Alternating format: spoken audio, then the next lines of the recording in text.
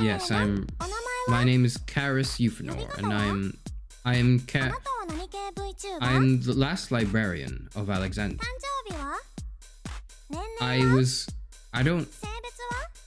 Male.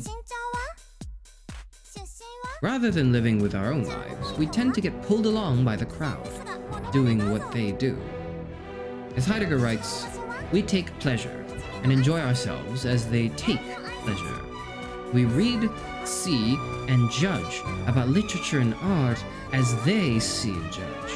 In the we find shocking Kierkegaard describes inauthenticity that they prescribe the kind of being of everydayness, of not wanting living to be this way can be of wanting to be creating the illusion that we're living insofar as we let others decide our lives for us.